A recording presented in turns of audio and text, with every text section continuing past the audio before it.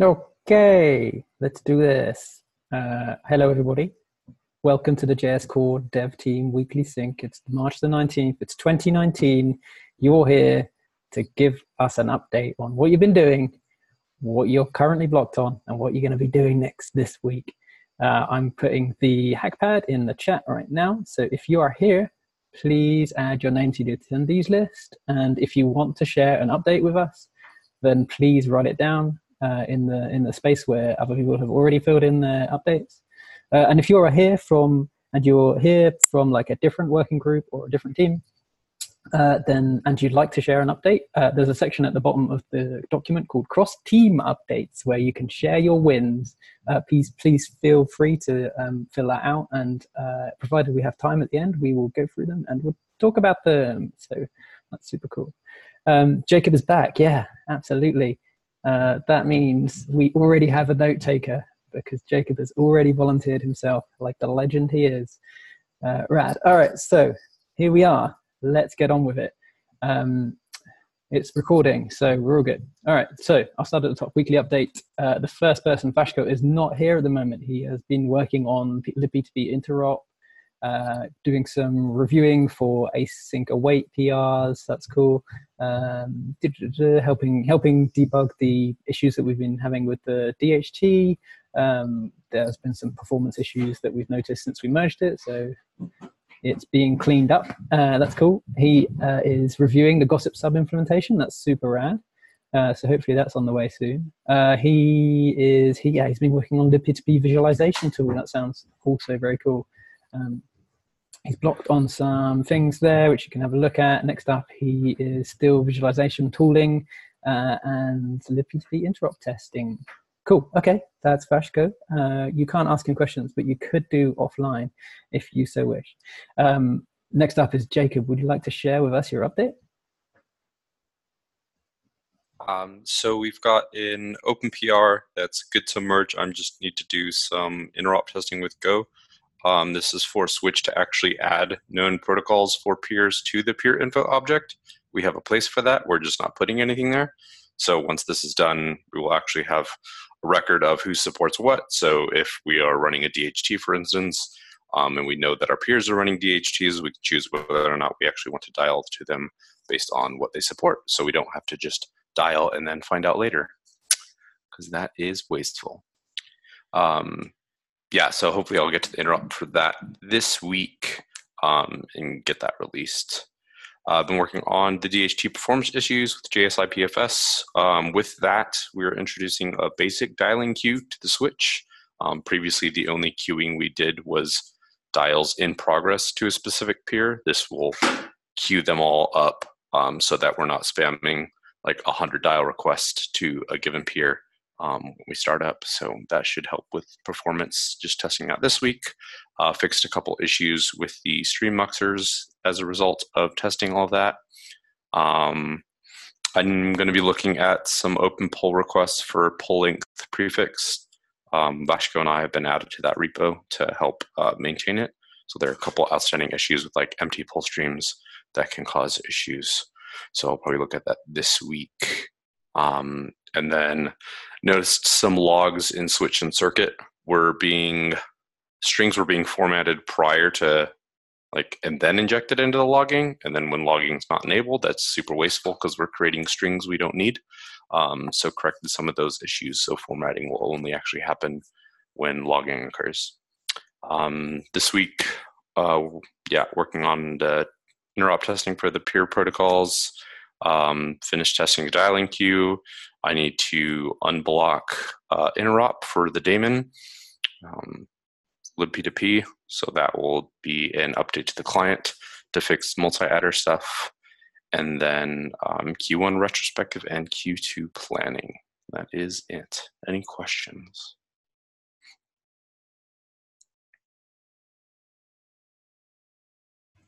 Fantastic. Thank you, Jacob. If there are no questions, we'll move on. I am up next, so here we go.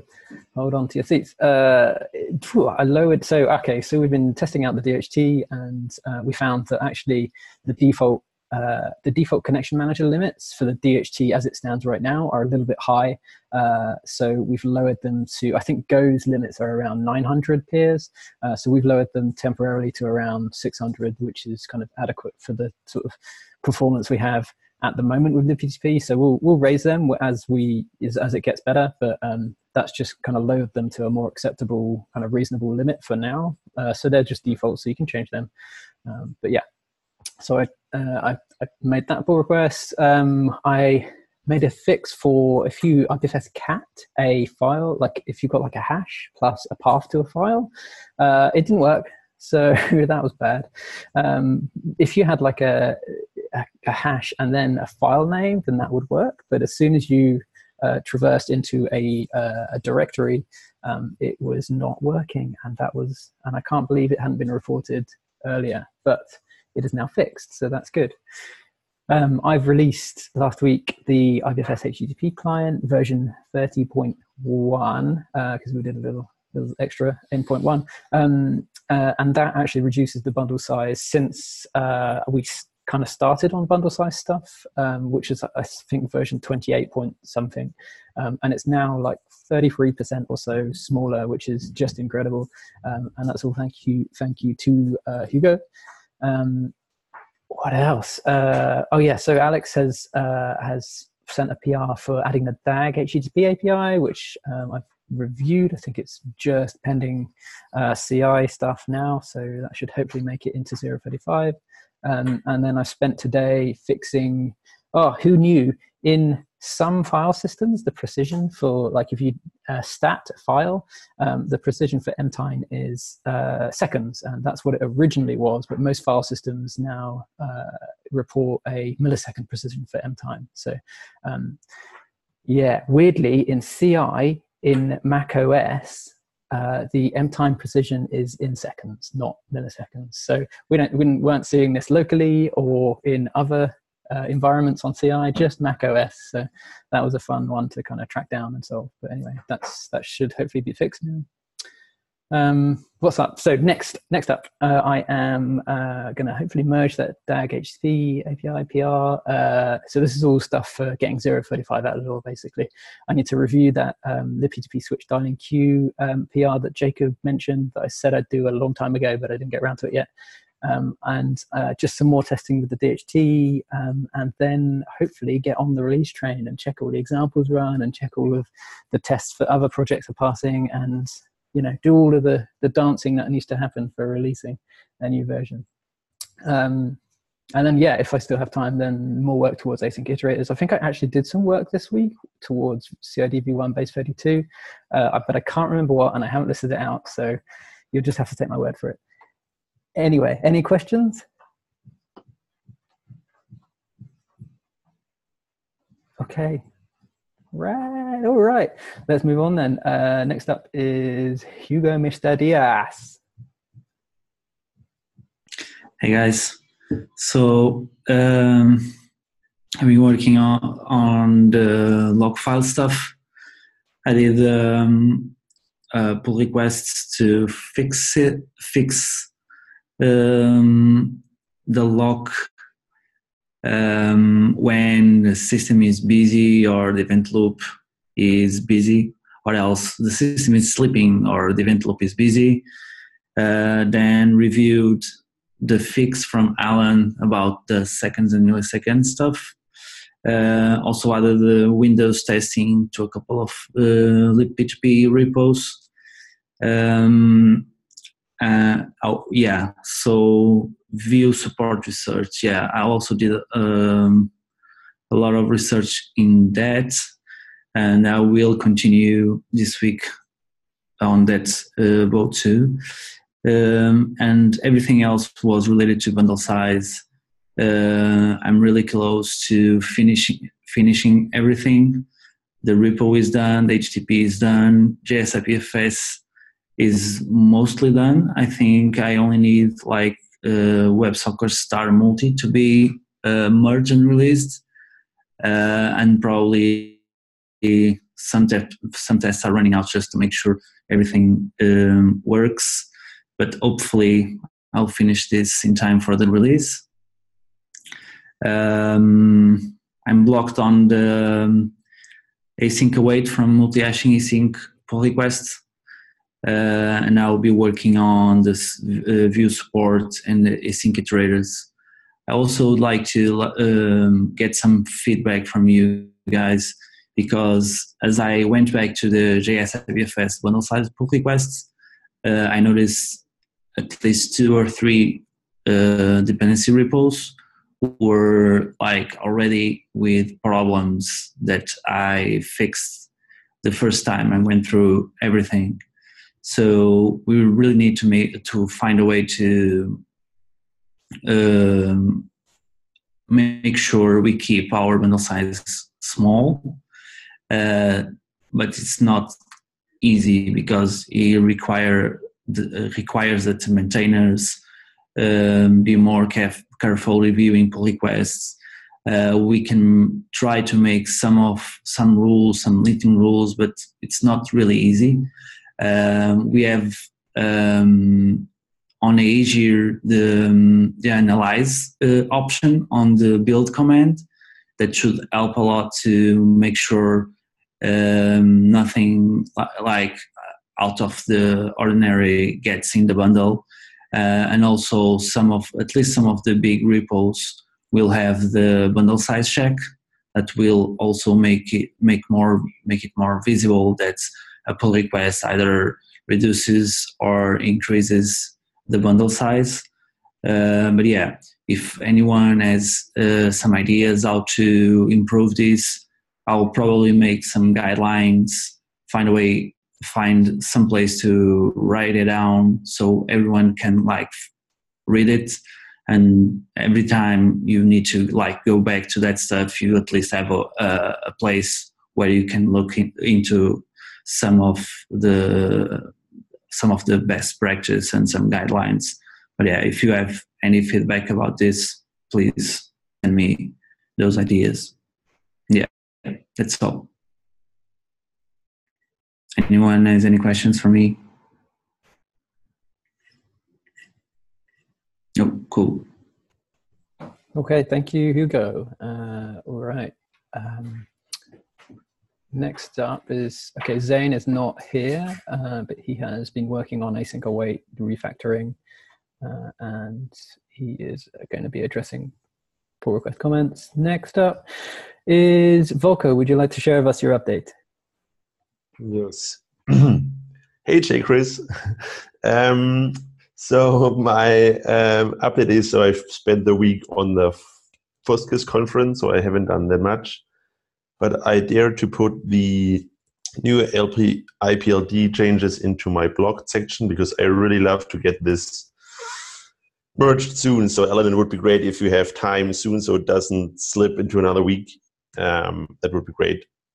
So the short version is I've now added I hope that everyone agrees now is that we now have methods for getting single items and methods for getting multiple items for all operations. So we have put many, get many, and remove many.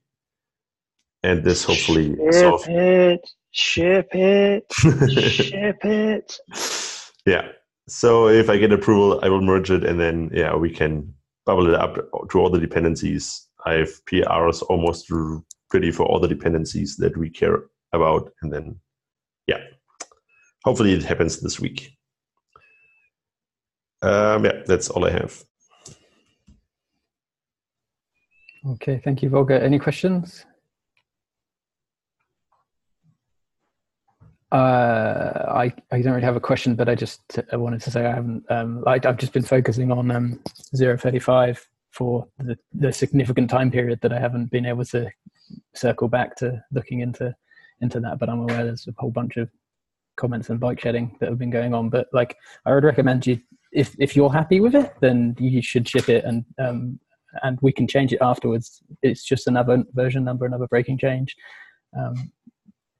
Hopefully it's close to what we want, and we might not get it right the first time. So that's all I can say. All right.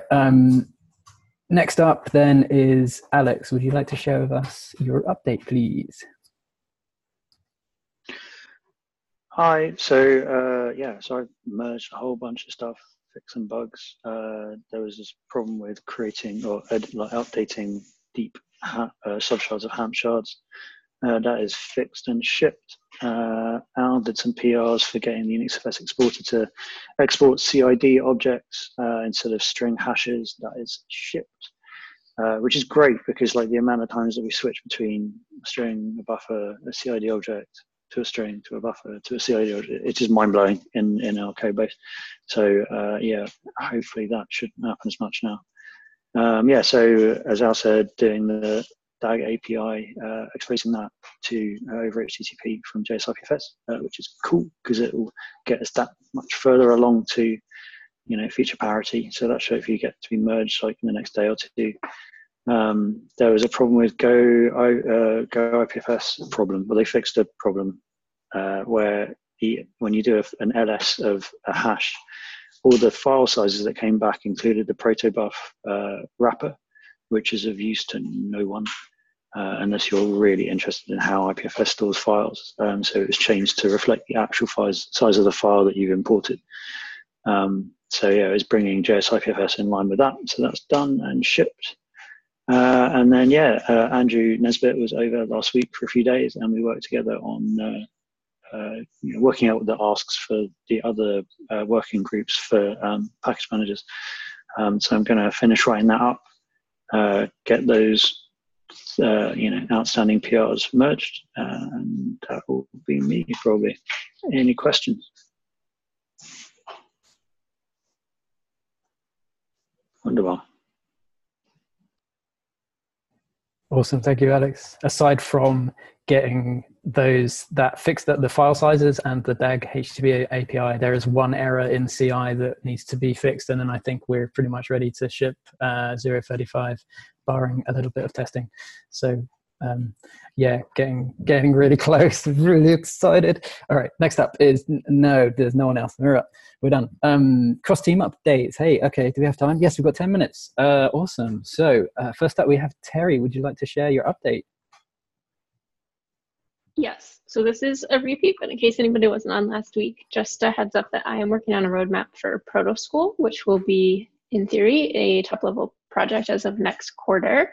And my roadmap depends on your roadmap because I want to make sure we have the right tutorial content for IPFS. So I have included a link there to an issue specifically about what IPFS content you'd like to see in Proto School. So if you have any ideas, please drop them there. This is how we're going to go down the right path, and it's also how we're going to make sure that Proto School is staffed the way it needs to be to build the content that we want. Thanks.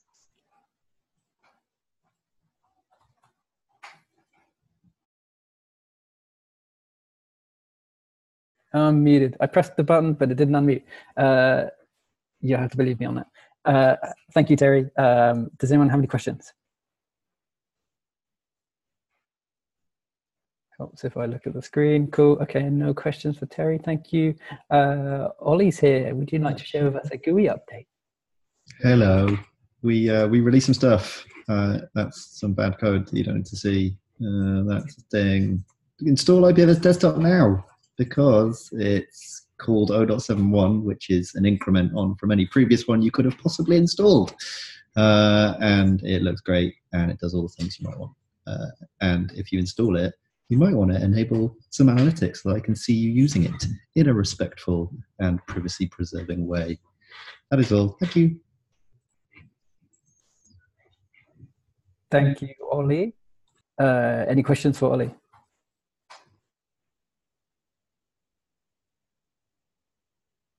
You better go and install it. I'll know if you haven't.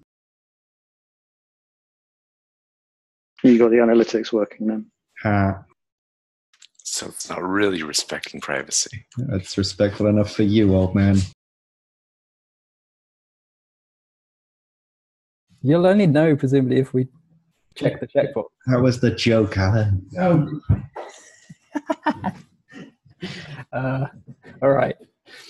All right, fun times. Now, Lido, you're next up. Just a quick heads up that a rework main menu of IPFS Companion landed in the beta channel, along with other stuff. But basically, I don't think I mentioned the previous beta. So basically, if you install the latest beta, you can also like test all those small tweaks. Yep. So just would love if anyone tested it and reported back.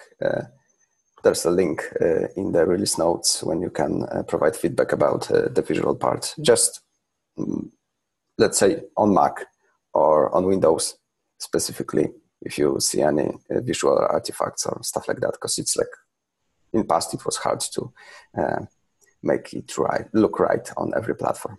And that's all. Thank you, Lydell. That's very cool. Any questions for Lydell quickly? All right. Last but not least, we have Jim Pick. Hi. What have you been doing? I called through the weekend and I put together a new pinner for PeerPad, which means I'll be able to launch like PeerPad, like the new code, into production, because we're going to be able to guarantee that the data that you put in there will be saved and pinned to IPFS cluster. So there's lots of black magic behind there. So I'm going to try to document it and maybe make a little presentation for it. So that's very cool. I was on a call earlier in the week and we used PeerPad, and it worked way better than it did a long time ago when we tried it for this call. So if it's going to be shipped and live and awesome again, then we should give it another go and dog food it on this call as well. Yeah, it definitely needs a bit more testing, but the fact that it doesn't lose the data or keeps the data forever will be good, assuming the IPFS cluster stays around forever. So cool. All right. So the only other notes is I'm not in tomorrow, and the IPLD bi-weekly meeting has moved 3 hours later to 9:30 to 10 UTC. Cool. Just a final note to say hello and welcome to anyone who hasn't been on this call before. If you'd like to say anything now, then please go ahead. Otherwise, Chris is hey. Chris Anderson. I got my first pull request into the multi-address project a couple weeks ago. Thanks, Jacob.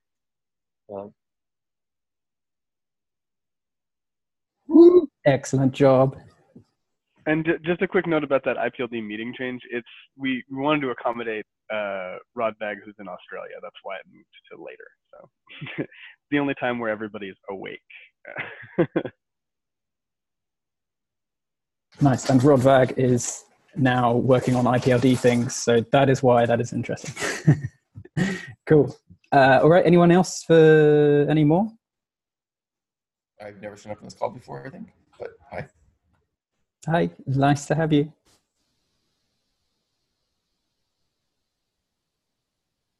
All right. If we're all done, it's been lovely to see all your faces again, and I can't wait to see them next week for another exciting round of what I did last week, what I'm going to do this week. And other than that, all I have to say is bye.